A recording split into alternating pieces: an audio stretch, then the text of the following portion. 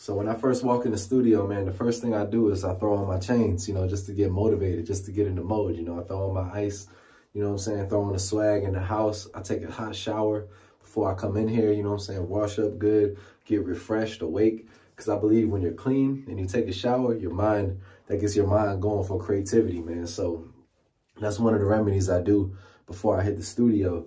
You know, a second thing I do is I make a protein shake, which I'm drinking right now, and I got a hot cup of coffee after, because I already have worked out. You know, I'm in the gym heavy all day, every day.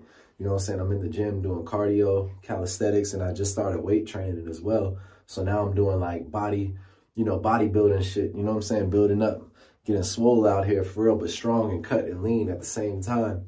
You know what I mean? And basketball season coming up too. So I'm always in the gym. So I got to keep that protein in. You already know what time it is. About to get on some good creatine soon too, man. You already know. Nova Coast.